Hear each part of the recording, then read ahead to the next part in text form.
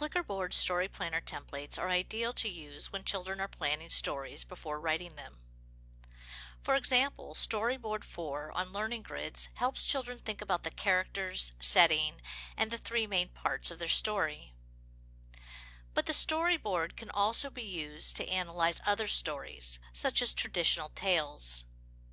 The whole class or a small group could explore a familiar story such as Jack and the Beanstalk. They can use the storyboard to talk about the characters, the different settings, and how this story, like many others, includes a problem that needs to be resolved.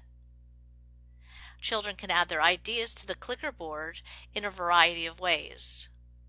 They can use the painting tools to create pictures, or add any photos or graphics. They can also record their voice using voice notes.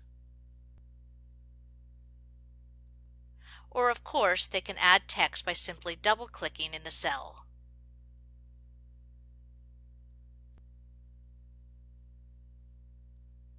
Once children have had the experience of breaking down the parts of familiar stories like this, they'll find it much easier to plan and write their own tales.